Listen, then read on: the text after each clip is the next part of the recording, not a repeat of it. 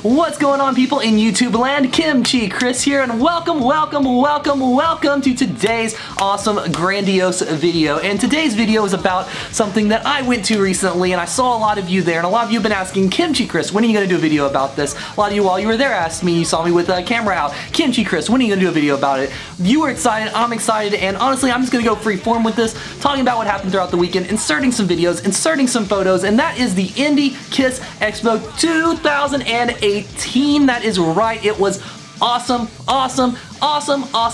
Spoiler alert, it was great. This was an amazing KISS event. It was one of the best KISS events I've ever been to, and I can only thank the organizers that did it. It basically blew away all expectations. I've been to a couple KISS Expos throughout my life, the most recent one leaving a kind of sour taste in my mouth, but this one, it rescued the situation. It rescued it so very much, and I'm just going to tell you guys about some of the things that I did there. So we got into Indianapolis Friday night and just kind of hung out. We went to a weird local liquor store and things like that, and you kind of checked out the area. Saw some of the people already arriving, like Bobby Rock and Chuck from Alice Cooper's band, things like that. That was pretty cool. And, you know, just kind of hung out. So Saturday morning, myself as well as one of my friends, we did the Ultimate Platinum Edition ticket for Saturday, where you get to get your picture with Ace and Eric early on in the morning. You get it together, and it was included with the ticket. So we basically showed up on the show floor, kind of hung out for a while. We're checking out some of the dealers, and then the organizers had a big announcement saying, you know, all the VIP, or all the Platinum, excuse me, all the Platinum people, get in line for your photos. We're going to get this taken care of. The line should move pretty quickly, and guess what? It totally did. We were in line less than an hour, honestly, I would say less than an hour, and it was great. We met some cool people. I met some people from the channel. Some of you guys that are watching I met in line, so if that was you that I met, hi, and leave a comment below saying, hey, I was one of the people you talked to. So with that being said, when I got in there to get my picture with Ace and Eric, Eric was kind of busting my chops about the awesome shirt I was wearing, which you're probably seeing in the picture right now, or maybe I'll put that video up, who knows. And as a result, I got to spend a little bit more time with Ace and Eric because they were both laughing and stuff. I got the classic Ace laugh, hallelujah. That's something I never thought I'd witness in person, especially not being like a, you know, foot away from my face, you know, hearing the classic Ace laugh. You know, it's kind of a quick photo op and everything. I shook Ace's hand afterwards, and Eric gave me a fist bump. I guess he's learned that from the school of Paul, that you only give fist bumps, but that's okay. And it was kind of quick and to the point, but and then we were out, you know, the autographs were later, so it was awesome. It was so awesome. It was great. It was worth everything. And they posted the pictures online just a little bit later, and it was great. They put us a couple of them in case you don't like one of them, I guess, so that's pretty cool. And there were even some other photographers in the room taking some kind of candid photos on the side, things like that, so some of those have been popping up, which is a great thing as well. And after that, there was a little bit of gap before they did the autograph session, so my friend and I went and we got our items and met Lita Ford, which was awesome. Lita Ford was super nice and super amazing.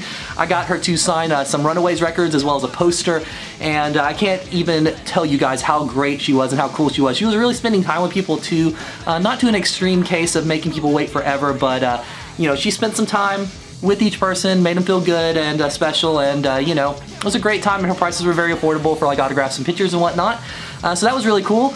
And after that, we kind of hung out a little while in the dealer area and stuff, and then it was time for autographs with Ace and Eric, and similar to what happened with the photos, it was a very quick process, but it was ran very well. Basically, you had put your name on a little post-it note if you want it made out to you, and they'd sign it to you. I got Ace to sign a couple things, including the solo album from '78, and a comment poster, and a picture of Ace and myself together, actually, from the last time I met him, which was really cool.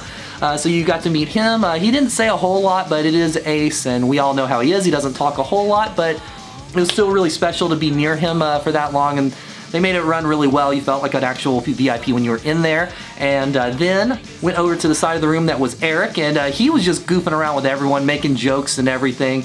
And you do spend a little bit more time with him. He was much more talkative. I got him to sign a couple photos, including one that I took, which was really cool. He asked where it came from, and I told him, I was like, I took that photo of you from one of the shows. Aren't you impressed? And he actually did seem impressed. So that was pretty great. That was pretty great. So after after the autograph session with the guys, it was kind of, you know, time to take a little bit of a break. Kind of hung out around the convention. I want to say we got food at some point, I don't know, something along those lines, and kind of goofed around till the later night where there was the main events, the main festivities, and that was the headlining Q&As as well as the shows that night. So for Saturday, you had a Eric Singer Q&A as well as an Ace Frehley Q&A right before they played, and that was awesome.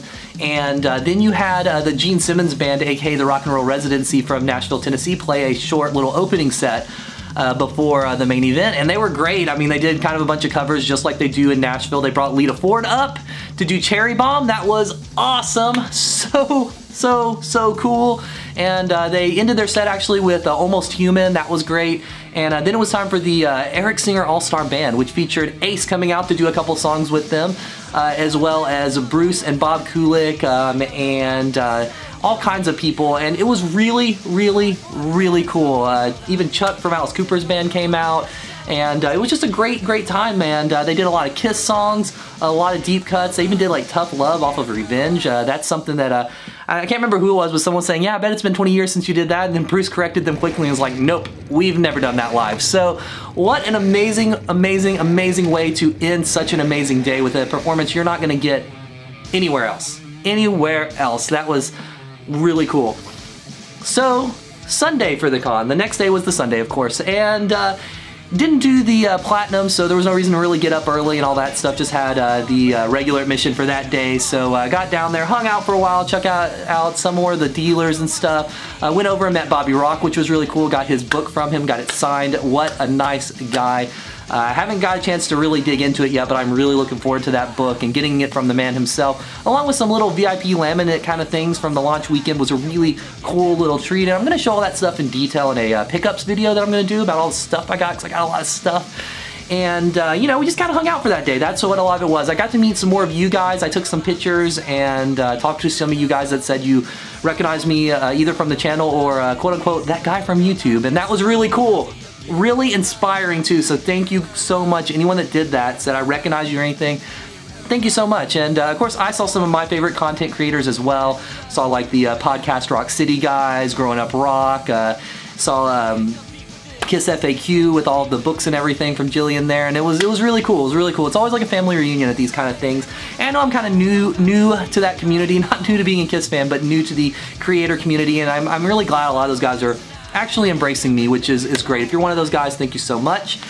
And what else really happened Sunday? Oh yeah, the later shows at night. So similar to the day before, there were some Q&As that kind of led up. The two that I really enjoyed were the Bruce Kulick and of course the second Ace one.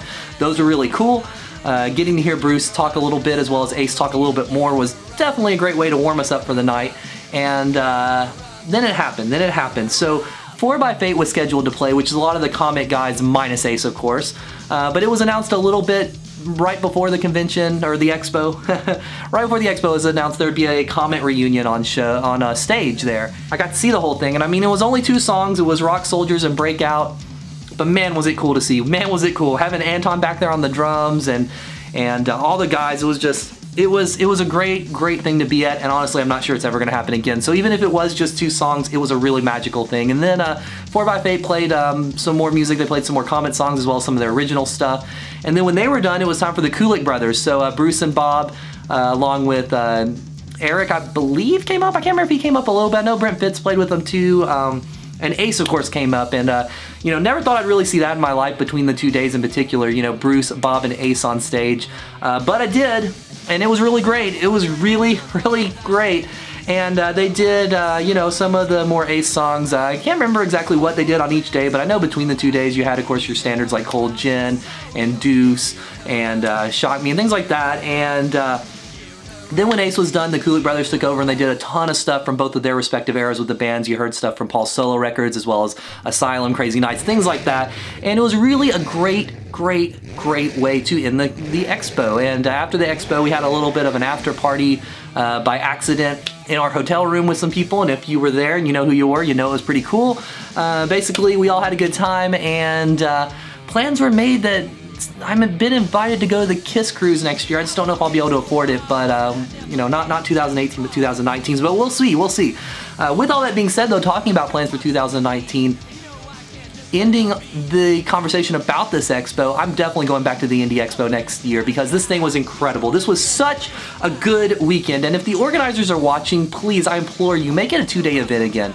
The 2-day event concept, I think, works a lot better for someone like me, especially that's traveling from Nashville, so you know, about a 4-hour-ish drive. It makes it more worth it if it's a 2-day event, if you ask me, especially if you have exclusive performances like this, Q&As, lots of good photos, lots of good dealers. It was great. It was wonderful. I give this thing like a 20 out of 10. It was amazing. One of the best KISS events ever. I spent way too much money on merch there, but that's what you do at these things, and it was just great. Again, thank you to the people that organized this. Thank you to all the guests. Thank you to all the performers. Thank you to all of the people that attended, all of the people that are becoming fans of me. Can I even say that?